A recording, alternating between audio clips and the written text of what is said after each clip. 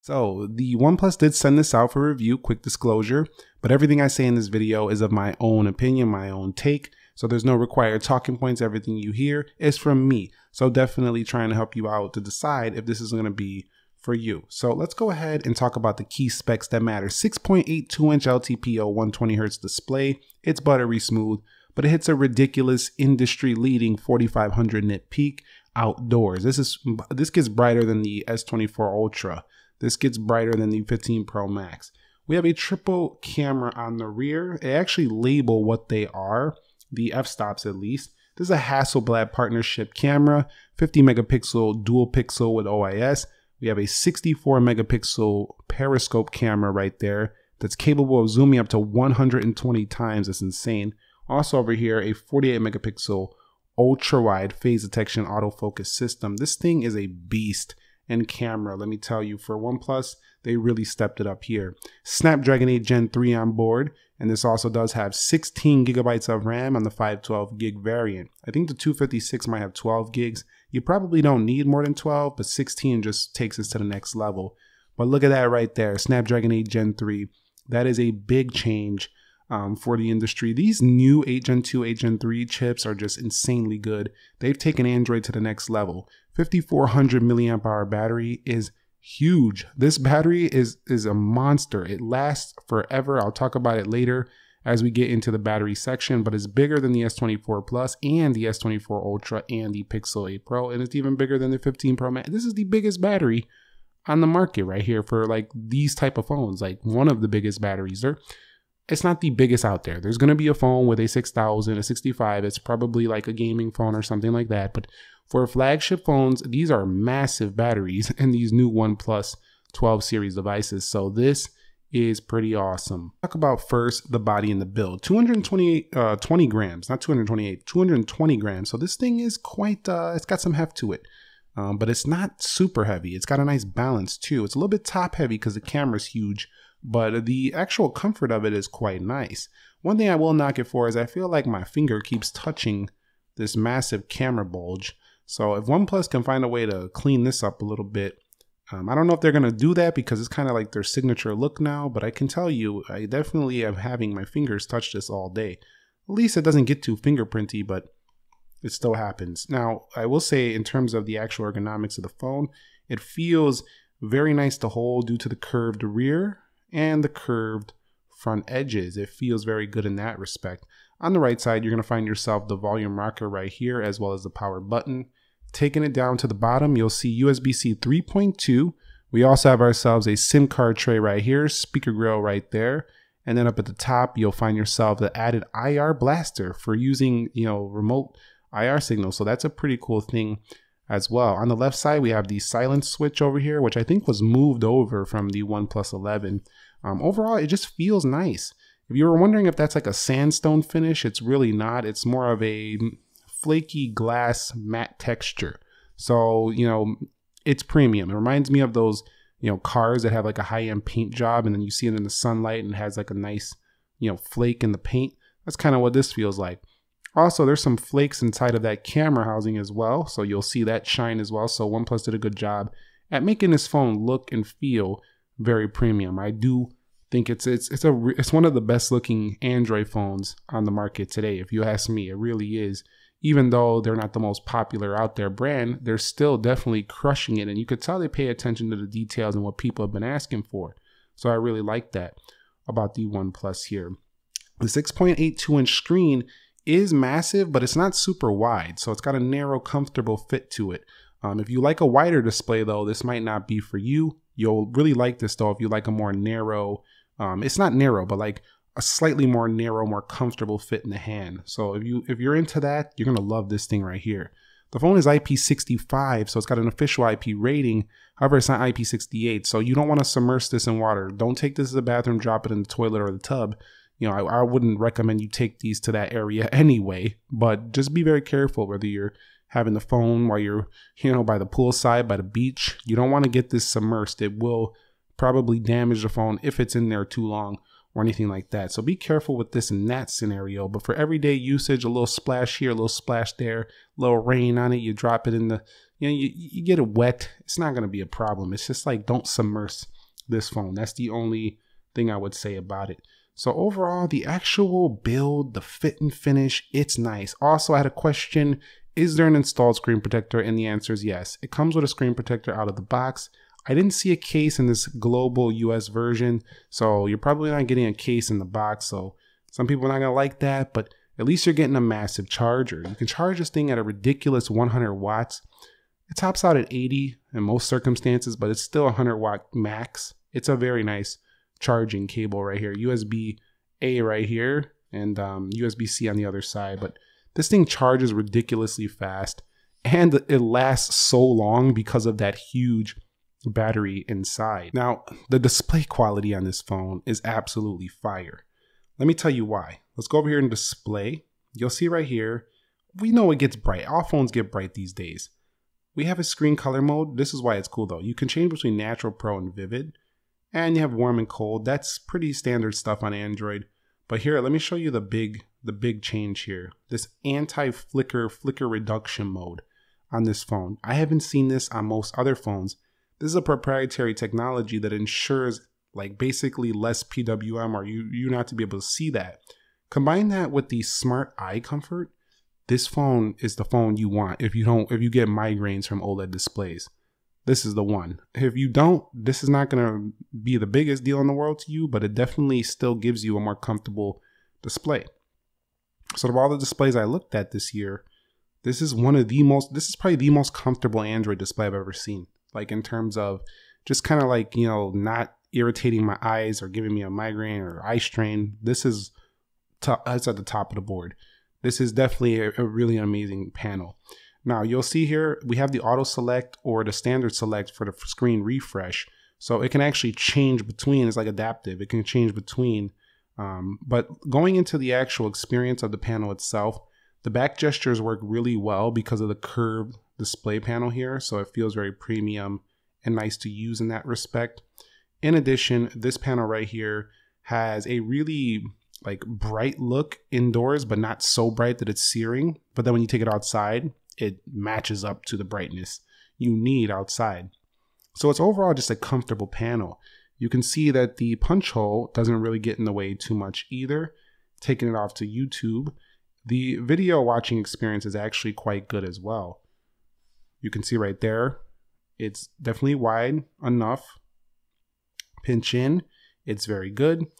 The punch hole is a minimal distraction, although I still really loved the pop-up camera on a OnePlus of the past. I think it was a OnePlus 7 Pro, but it's still not a major issue.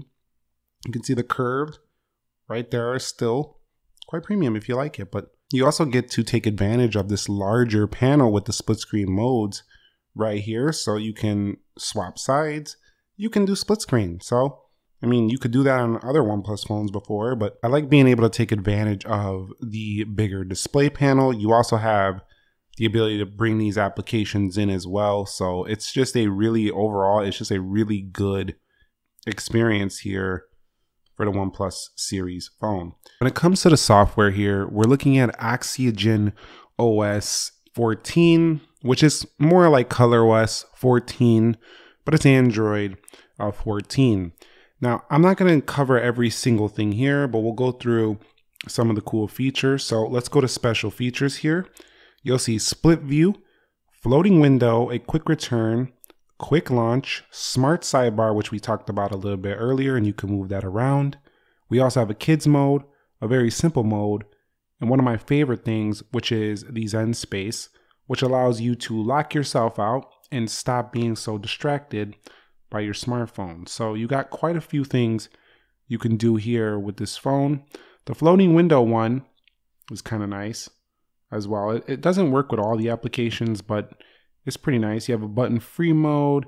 You have quick hide video window in game. So there's a lot you can play around with for sure. Going up here, if we go to wallpapers and styles, we also have customizable always on display, which is what you've been used to for her OnePlus phone. So let's take a look at some of them here. You can see you can change them out. Hold on, let me go back. You could change them out here, change the colors, and do what you will. I got this polar bear because it's been super cold around here lately. You could see pretty good And then we'll go over here. You'll see the text clock. So there's quite a few things you could play with. The wallpapers, not too many new wallpapers here. You got these new OnePlus ones right here, but they kind of kept a lot of the old OnePlus wallpapers up in there, so that's there. The icons are pretty customizable though. The material, you know, you can do Art Plus icons. You can change app name size, and then you have different colors as well. You can do on here. I kind of like these ones. I'm not sure why. I like that color. They're kind of toned down. They're not overly vibrant or anything like that, but it's pretty cool. If you go to the font sizes, you could change that. You can actually change the style of the font too, depending on what you prefer. So you got that option. And then you can even change the fingerprint animation, which is quite nice. So that's this right here when you go like that. And by the way, since we're talking about that, the fingerprint sensor has been rock solid on here. It's super quick, super fast. Let's go ahead and take a look at the bubble. Let's take a look at the fizz. I don't really like the bubble. Let's go to the fizz. That one's pretty cool. The Cosmos, we'll take a look at that. Yeah, I'll leave it on the Cosmos, so that's pretty good. You also have edge lighting. When you get notifications, it can light up in a certain color like red on the always on display. You got this gold color or blue. So a few, but not too much. And then if we go back here, you'll see that's about it on that front.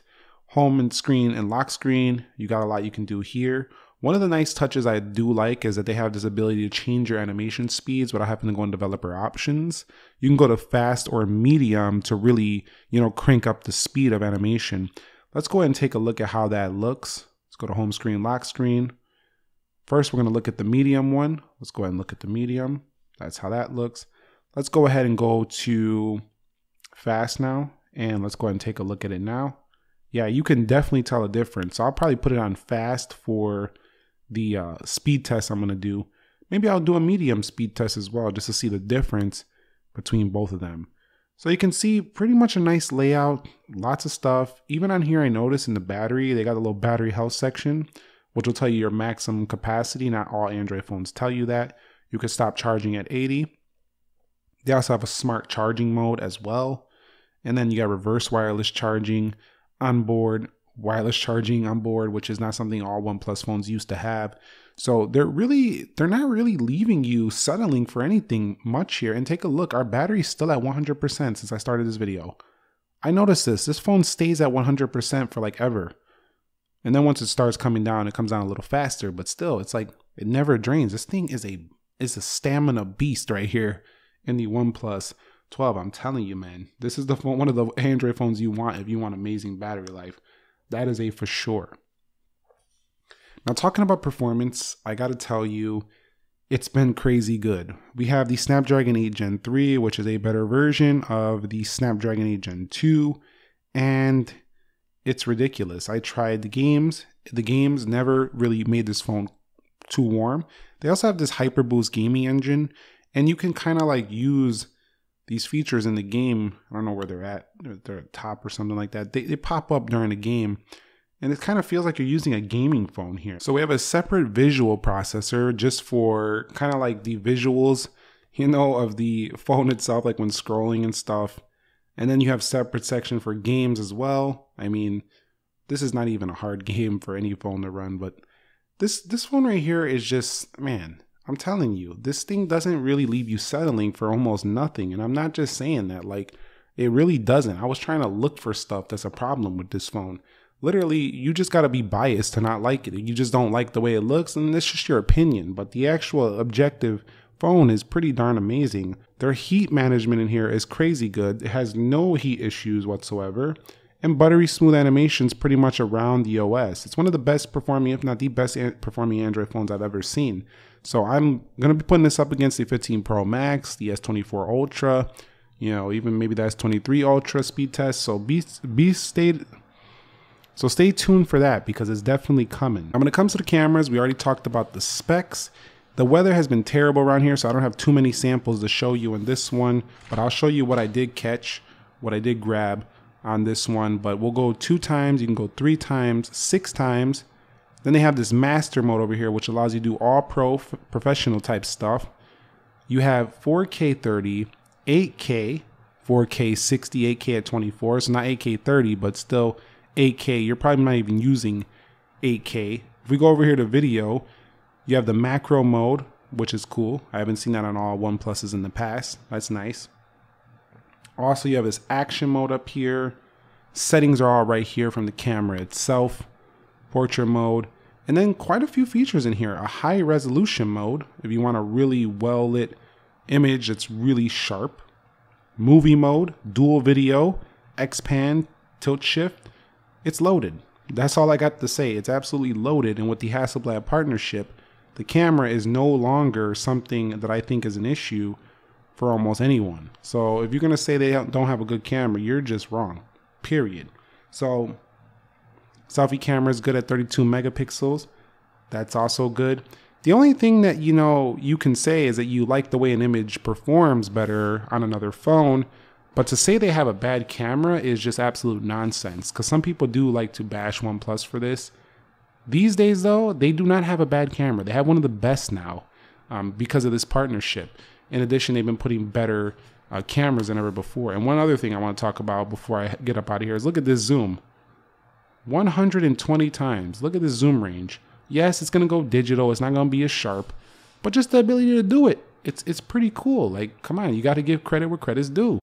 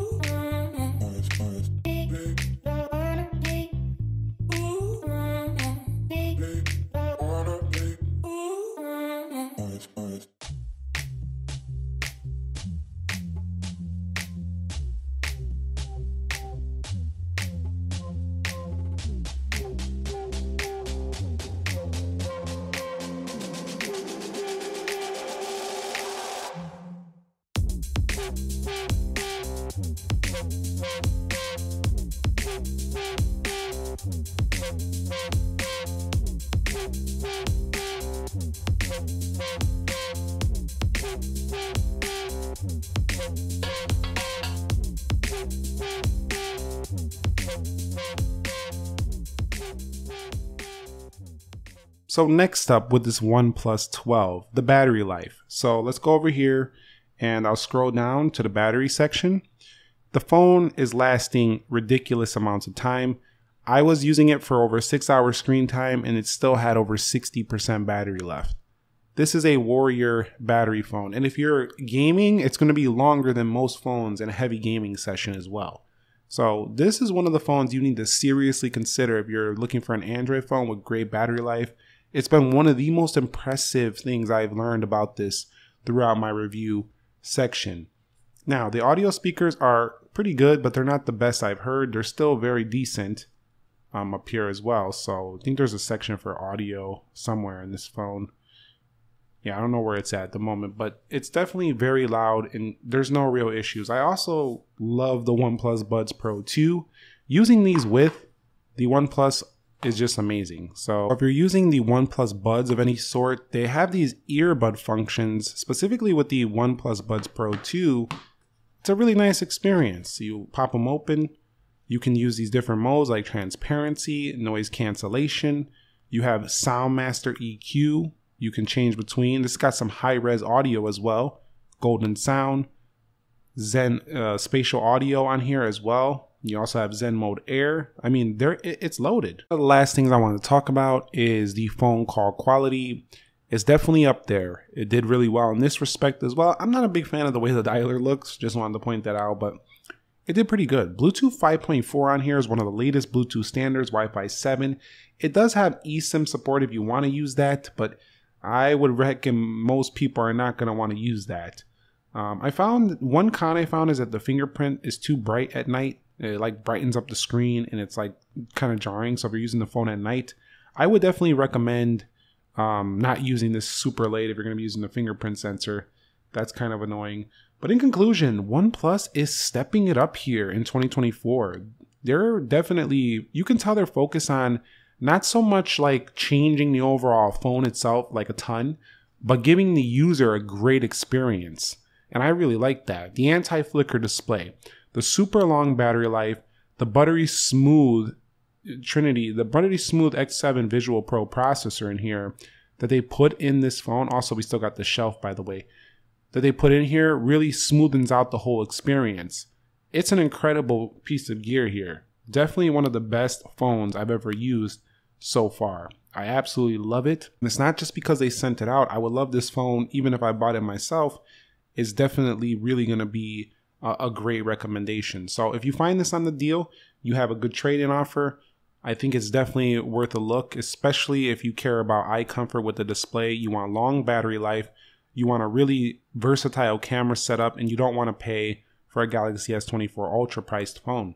It's going to be a great deal. It's a winner. I love it. OnePlus 12. That's my full review of the device. Stay tuned for speed tests with this beast right here. I'll catch you on the next episode. Thank you very much for watching. Nick here. Be sure to be well, and peace.